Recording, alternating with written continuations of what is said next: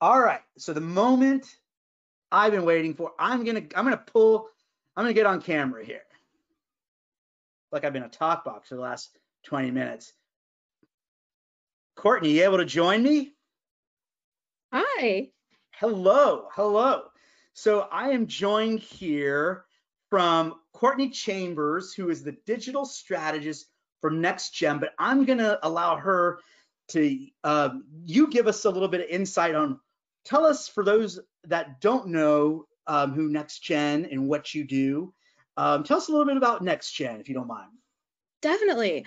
NextGen America is the largest youth organization in the United States. Our target demo is young voters aged 18 to 35.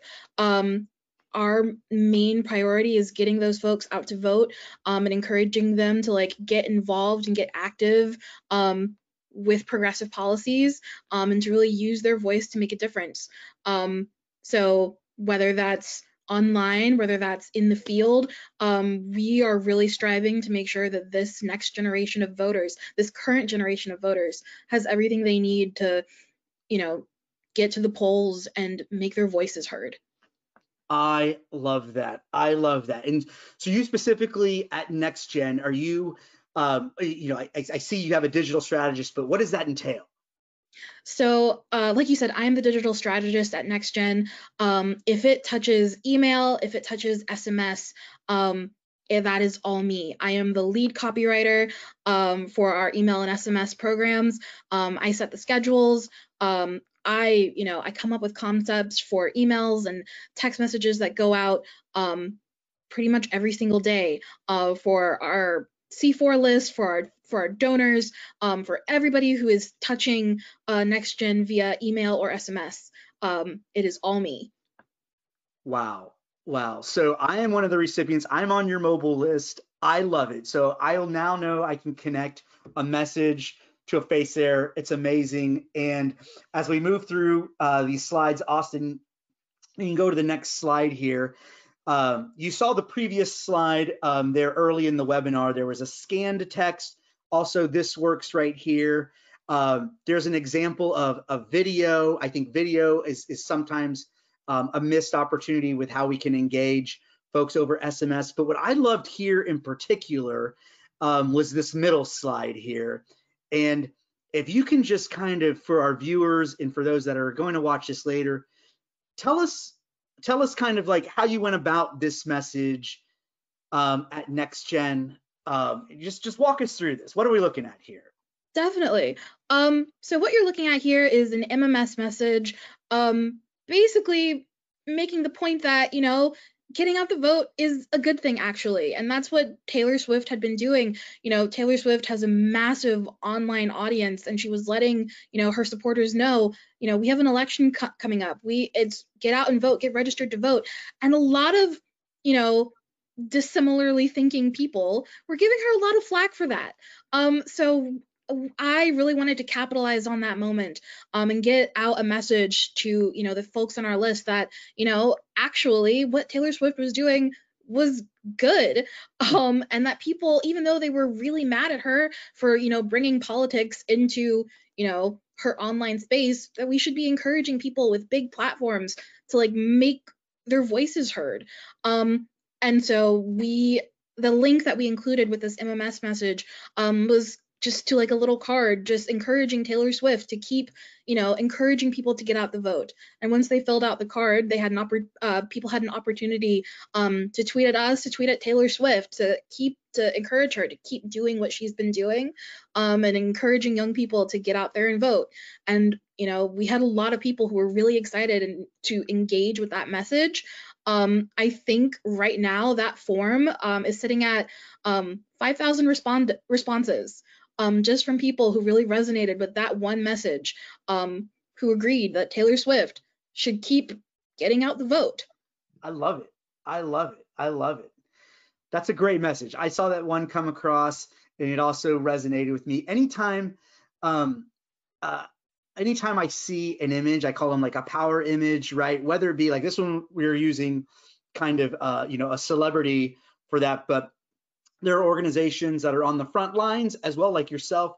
If you grab a good photo, right, let that go across to your mobile list to kind of see some field work happening with real life subscribers, members that you're touching. So don't let that be lost, right? If you're thinking about, should we send out an MMS? Work with your mobile strategist there to kind of see if that's a possibility to get something like that out. I'm going to go to this next one. And if you can chat about this, I love this tongue in cheek. And I'm going to let you kind of roll. I'm going to have some follow-up questions, but walk us through this message right here, because this, I think, would be a challenging message to get out. But if you can kind of talk us through why you wanted to get this out, and was it received well within your list? Definitely. Like I said, NextGen's target audience, our target demo is voters aged 18 to 35. What we've seen reflected in our elected officials, however, is certainly not that age demographic. So I thought it would be really fun to send out a little pop quiz to our SMS list and ask them, what's the average age of the 118th Congress? And if you didn't know, the answer is C. The average age of the 118th Congress, this Congress right now, is 58 years old. Once people responded to that with their guess, if they answered correctly or incorrectly, we let them know. And we encourage them to take action, to encourage Congress to, continue thinking about issues that directly impact, the youth vote. Because, if the average age of Congress is 58, they certainly are not thinking about issues necessarily that are most prudent to 18 to 35-year-olds. So Yeah. getting that message out and really having it in people's faces that this is how old our representatives are. This is what we need to do to make our voices heard. I think that definitely resonated really well with people. I love that, and I'm gonna try to I'm gonna sit on this for a little bit, because I know sometimes as a digital strategist, to get out a message like this to your list size can sometimes be met with skepticism. Are we wasting a message here? Is this really the type of message that we want to go out? Maybe it's like, we need to get out a fundraising message. And the reason I love this is because what was that like? Was it hard? It sounds like NextGen was very open, but did you have to work with some folks to kind of push this across the finish line?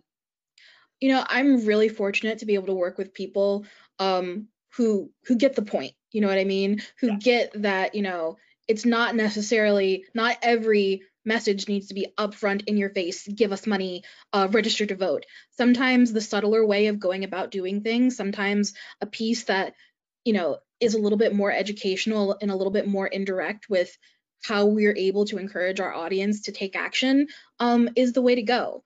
And when I was able to put it like that, when I was able to make a point that, having this educational piece and letting people know this is the disparity we're working with, once I was able to put it in that link, in those terms, getting it out the door, it was a lot easier. But I can definitely see if there are organizations out there that have that challenge of not knowing what kind of content is going to resonate with their audience, I can definitely see the challenge of getting something like this out there. Yeah, I love that.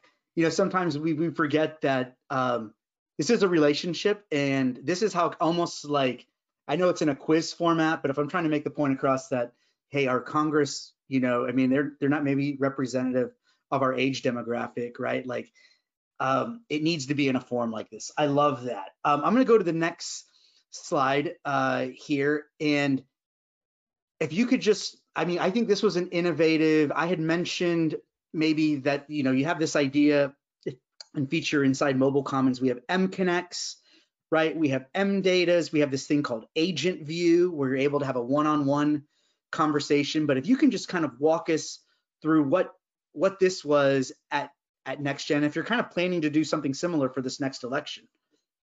Definitely. So this is our voter hotline. So for the 2020 election, it was really important to us to be able to get the youth vote out and ready to vote. And so what we came up with was a way for, people to figure out in a really streamlined a way as possible what they needed to get registered, who was on the ballot, where they needed to go, all in one place. So just by replying call to get like patched through to that voter hotline so that they would have all in one place the tools they needed to like go out and make a difference. And because of that, NextGen was part of, getting the largest block of young voters to the polls in 2020. And we're really excited to be able to continue using this tool to help us make that same impact in 2024.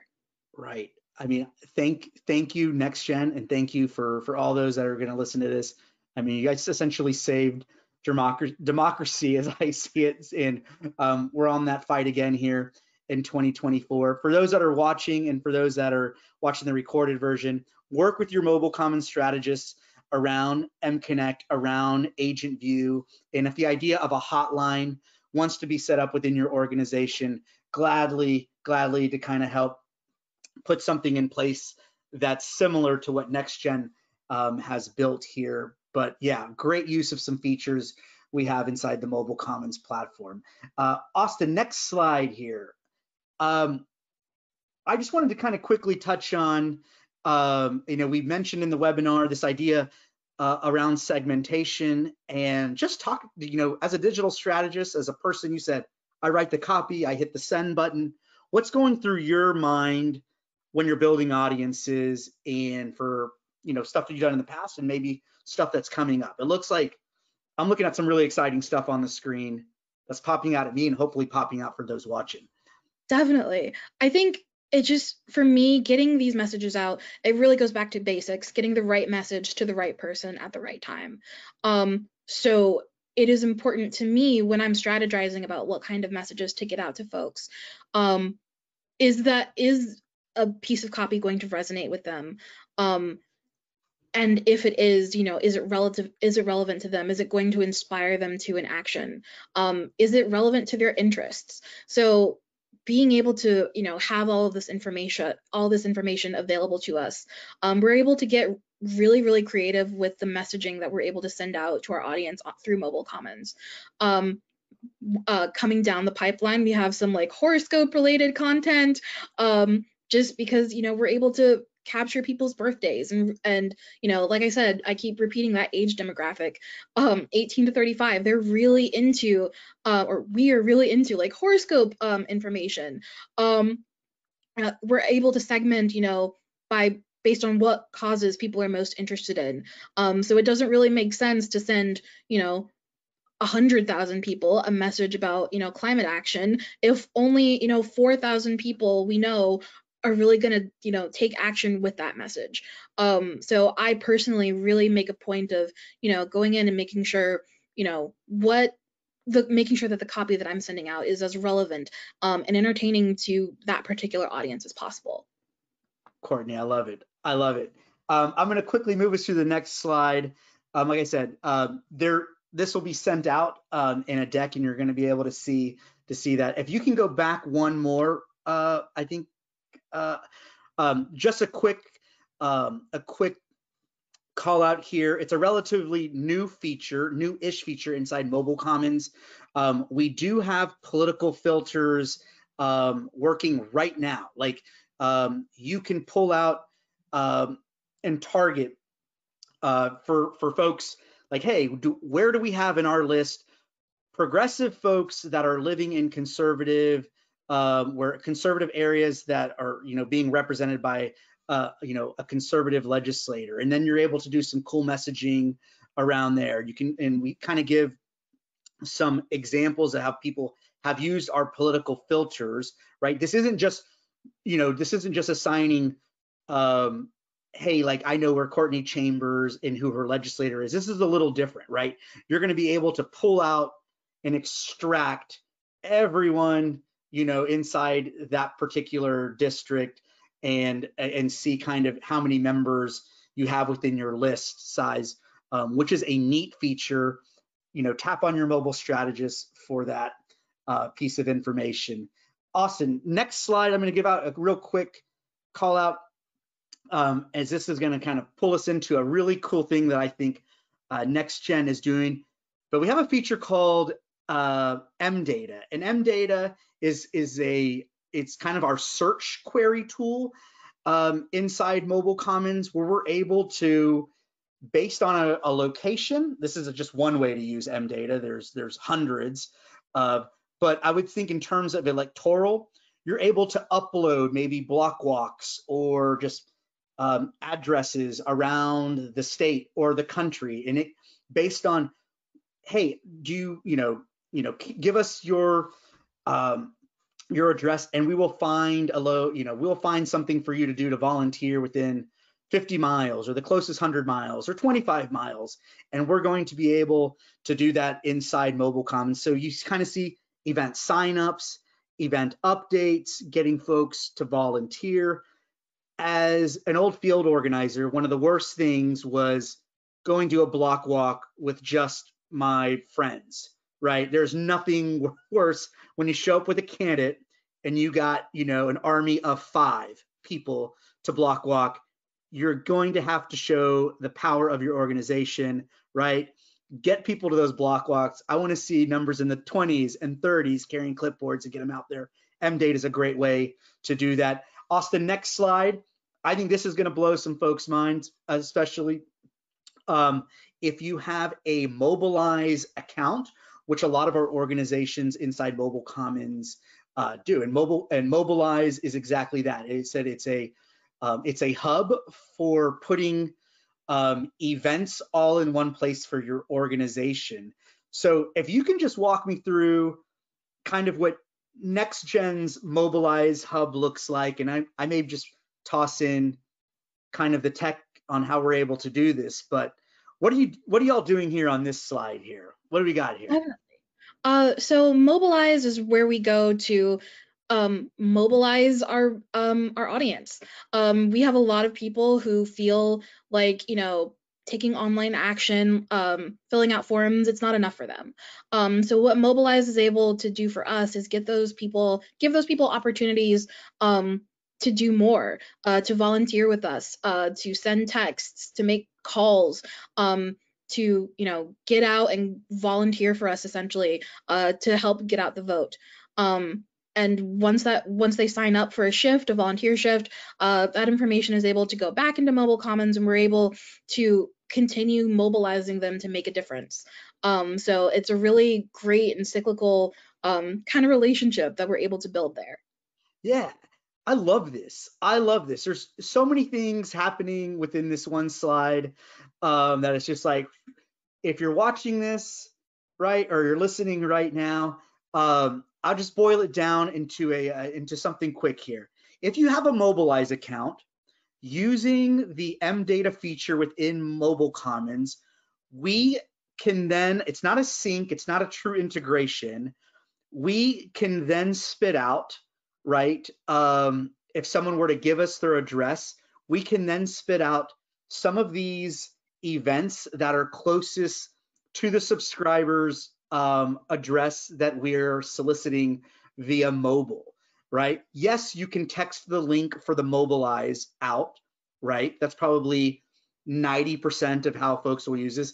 Hi, we need you, to get involved. Check out our Mobilize link. But if you want to make this, and keeping I would say there is some data that shows keeping folks within the platform is, you have a higher conversion. And so if you want to have people not go to the Mobilize site, but get that same information, we do have kind of like a little integration that we can plug in there.